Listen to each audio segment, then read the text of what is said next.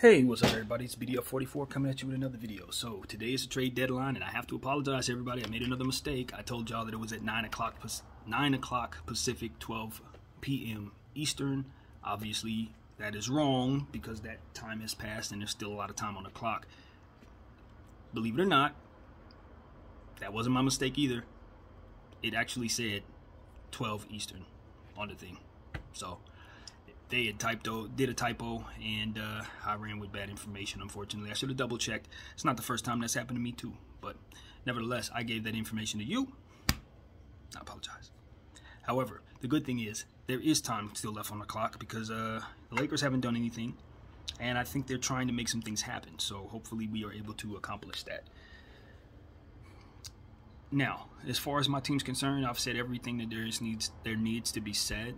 I told you guys about the trade rumor that's going on. Hopefully they'll be able to make something happen. I listened to some guys this morning talk about the team, and you know, they're blasting us, as rightfully so. Last night was a terrible low. Most people believe it was a new low. I really don't. I think this is exactly where we've been. I don't think we've hit a new low. I think we're scraping the bottom of the barrel right now. You know, Magic Johnson says he's speechless. You know, James Worthy said it's the lowest point of any Laker team that he's watched. People ran with it and said it was the lowest point ever, and he said it was the lowest point, that maybe the lowest that he's watched. I can think of times where things were worse, but what I can tell you is they were never with this much on the line. You know what I mean? When we were bad, we knew we were bad, and we had our picks. In this situation, we had championships aspirations, and now at this point we are, I believe, 4 games under 500 or 5 games under 500. Not sure. Trade deadline approaching. I really do think it makes a lot of sense to make a drastic move and try to get assets, but here's the problem. Here's the real problem, you guys. I don't trust the brain trust right now. That's what it is. It's like, and I know a lot of people have been on that bandwagon for a while. I think I'm a little late to the party as it pertains to really being ready to blame Jeanie and Rob and whoever else may or may not be running the team. Now, about a month ago, I asked who is running this team because it was very clear to me that there was no clarity there. And I still am not certain. You know, I hear Linda and Kurt Rambis name a lot. I hear, obviously, LeBron James and Clutch pick the roster or what have you. No one's disputed that. And of course, Rob Pelinka's our GM, and Jeanie's the owner. I think that's where we need to start. We need to figure out, Jeanie needs to make some hard choices, just like she did with her brother. She's strong enough to do it. She's strong enough to do it. But she's going to have to make some choices as it pertains to getting some professionals down there who may not be in her circle, and trust them to do what it is professionals do. Rob Pelinka has been a GM that I don't know if he has power to do what it is he doesn't or not, but I know that he's an agent first. He's been one of the top agents in the NBA for many moons, and I think he understands the difference between a good deal and a bad deal. And I think a lot of the deals that he's made have been bad deals, and that's why I wonder if he's been able to actually do what he wants to do. When he and Magic Johnson were down there, wheeling and dealing, their intention was to bring us the best players possible. I think they did a good job of bringing us the best players from last decade, but I think that was a success, and now it's time to move forward in a different direction. Problem, of course, is the fact that whatever moves are made are going to be made by this brain trust. So I don't necessarily want this brain trust to do anything massive until we get the understanding of who's in charge. Until those people are competent enough to make better decisions than the ones that have been made for this franchise, then we can go forward with a clear conscience, knowing that we're making decisions that are coming from a good place, a smart place, a basketball-minded place. And I think that's where it falls upon Jeanie to make sure that she hires the people necessary and fires the people necessary. But most importantly, that she comes to the conclusion that this needs to take place. At the end of the day, this is her business. This is her father's baby. You know, something that he poured his all into and gave us, you know, nothing but success and hope. In the years where we didn't win, we had hope. And since he's passed, it's been a difficult run. You know, his son, he left his to his son, Jim, and that did not work out, as to say the least. We had some hard times there. Jeanie made the hard decision to, you know, do what was necessary to make sure that she took the team. And we can't blame this on Jim. Since she's had the team, we've won a championship, but we've also given away assets that span across 5 or 6 years going forward. I'm never going to ask the Buss family to sell the team, because I think that much of them and what they stand for. I really do. But I do want Jeanie to come around to understanding that some of the things that we've done this go round have run its course. Some of the people that maybe she's trusted to run our team have failed her. And it doesn't make her a bad person or a bad friend or a bad family member to make business decisions that help her. You're not a bad person for telling friends and associates and loved ones, thank you, but I got it from here. And that's, I think, is the most important thing for her to do. We could talk about a lot of different things, but until we have a brain trust down there that truly can help her get back to the place that she belongs, which is at the top of the NBA, we really can't trust any of the moves that are going to be made, or can't trust any of the people that are going to make those moves. I don't know how best to trust that is going to take place. Like I said, I've seen Jeanie do the impossible, which was remove Jim. So my faith in her is pretty high. It's pretty high, man. And like I said, the character that she's displayed as an owner is probably the best in the business. You haven't seen more people stand for things that benefit people who don't have, and benefit people who are just not, you know, respected, or benefit people who deserve respect but maybe don't get it. You don't see too many owners that provide that type of stance as consistently as she has. So from a human perspective, I am happy she owns this team. And I think probably everybody, literally everyone I've ever spoken to about it, loves Jeanie Buss. Like, we really love the lady. We do. From a human place. So I want her to continue to succeed. I don't want to see her fail, and I certainly don't want her to be let down by the people that she's trusted. That's where I'm at with that. So I think it's time for her to get strong again, because when you made the decision to do so with your brother, it led to us winning a championship. And I think that path forward is a way toward us getting a championship again.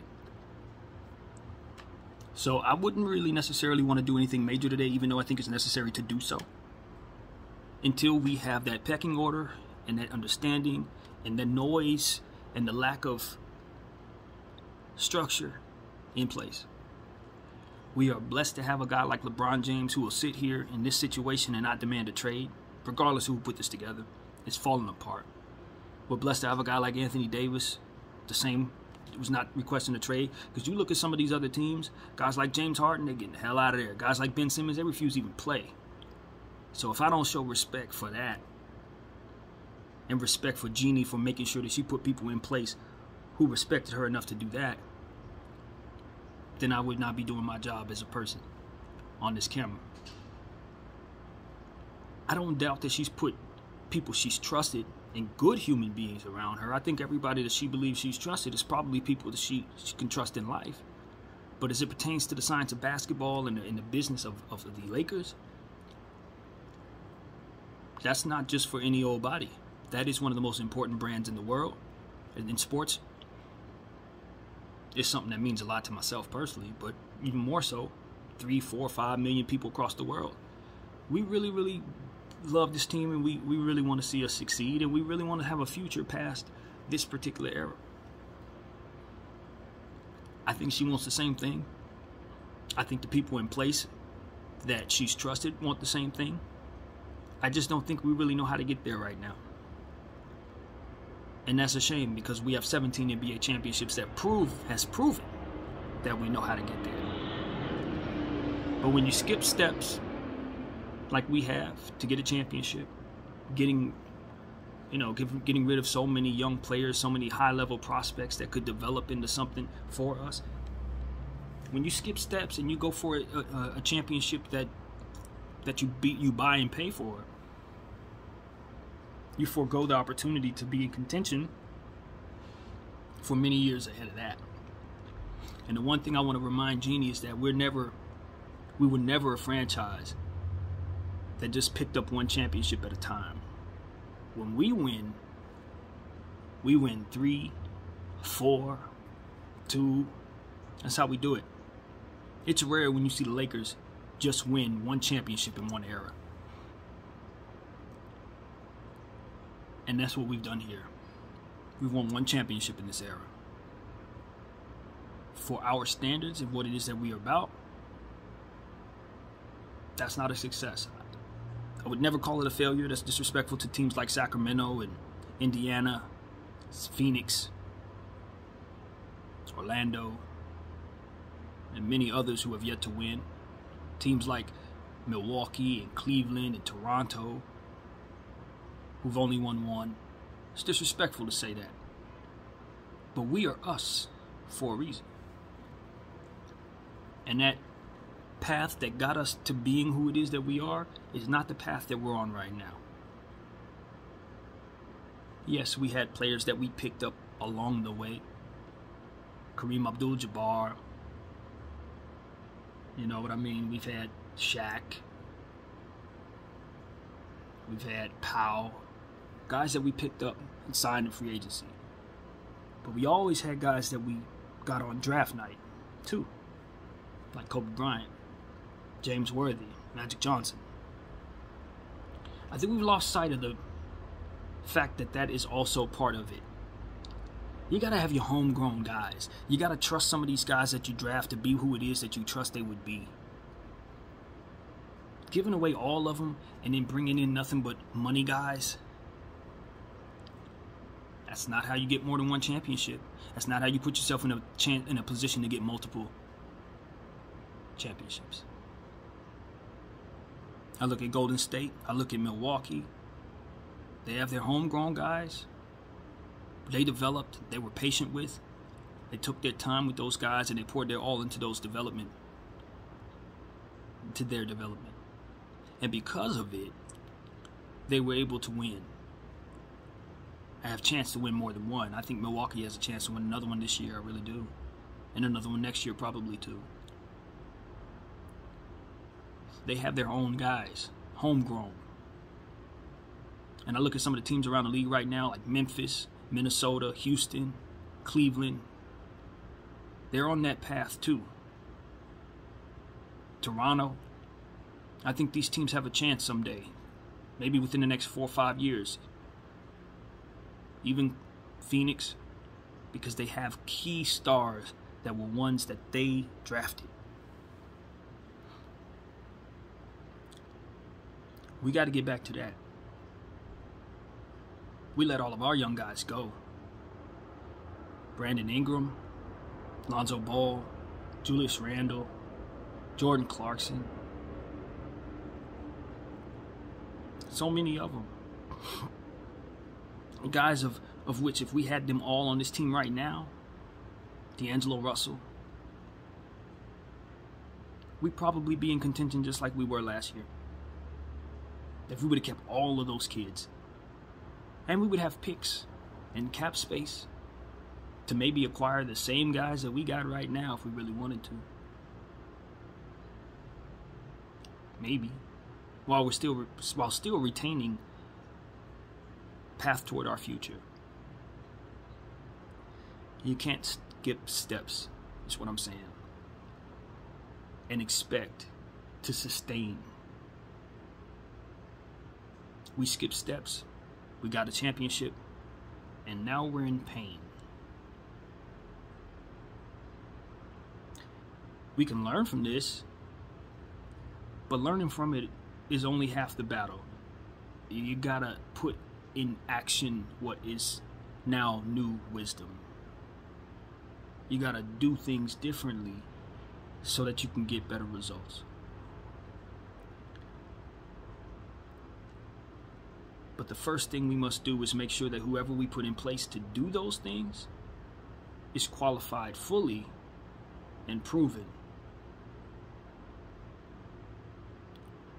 I don't know if firing Rob Pelinka is the way forward,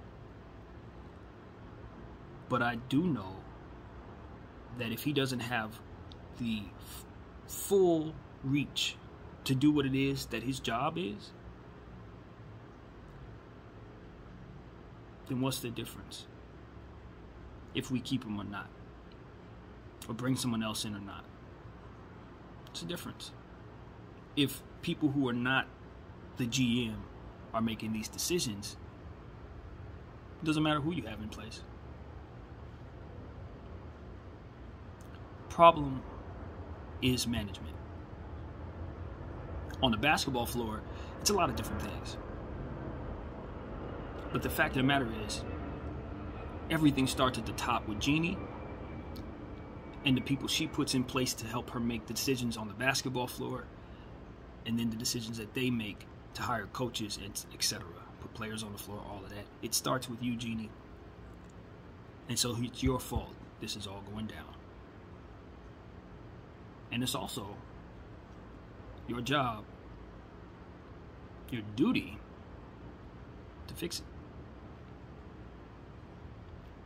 I'm going to be a Laker fan regardless. We can be in the toilet for the rest of my life. I'm never going to change in that way. I'm not going to tell you I'm going to be sitting there watching it, because I didn't really watch when Sakura and them was on the floor. I didn't. I'm not going to lie to you. I didn't watch that. But I was always paying attention, always cared, always listened to the chatter. And I always was looking forward to a day when I felt like watching the Lakers again. This is yet another one of those eras like Sakura where I don't really want to watch anymore. And I think a lot of Laker Nation feels the exact same way. There's no disrespect to LeBron James and Anthony Davis and the players on the floor, but I just have no interest in watching my team lose when I know that they're not favored to win most of the games that they play. I'll still watch because I got a channel to keep up now, and unlike those eras, I'm doing this, so I'm definitely going to cover them.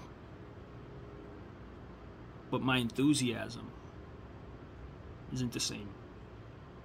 My desire to sit there for 3 hours and watch them run around when I know that they're not going to play up to par, when I know that the coach is not going to put the players in place to do the best things that they can do for themselves and to play to their strengths, when I know these things are going to trickle down, when I know the players that are running around down there are my age.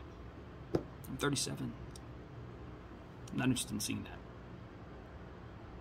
So that was my message, you know. I just wanted to put that out there. The trade deadline comes up in a couple hours, and I'm gonna pay attention to see what the Lakers do. But no matter what they do, until we get that pecking order straight, until we get people in place that are actually qualified to do their jobs and have the ability without any restraint to do that job, my faith in this franchise is on the floor. That's my message to Jeanie Buss. My name is BDL44. Thank you all for watching.